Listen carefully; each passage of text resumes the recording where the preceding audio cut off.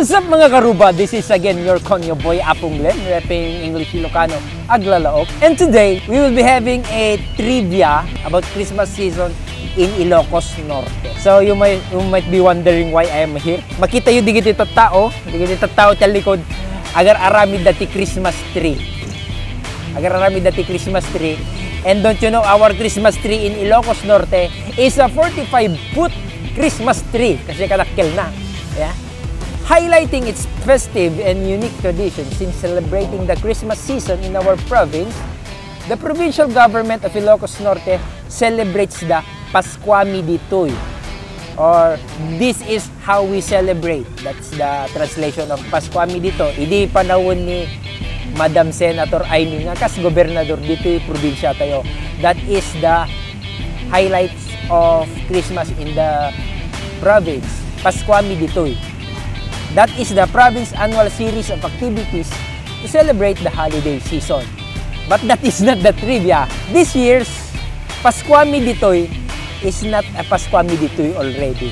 Kasi ni Matthew ngaminon tawag na ita ket Narimat a Paskua. What is a Narimat a Paskua?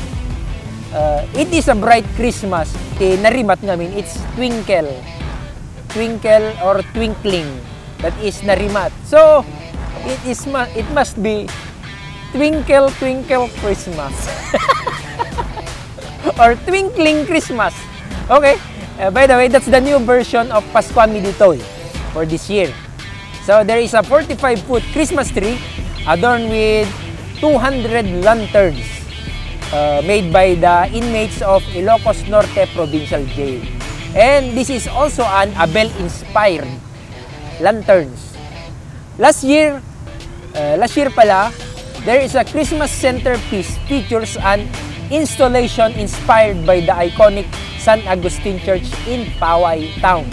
This is a UNESCO World Heritage Site under the group of Baroque churches of the Philippines and declared National Cultural Treasure in 1993. Idi last year apo adadakkel nga simbaan ti Poway dito. Ito na ipatakder dita kan ijeting nga na adda belen. Isu ti kay ayo nga pagpicturan idi. So kasi ti mapaspasama ti yearly nga Christmas dito Ilocos Norte.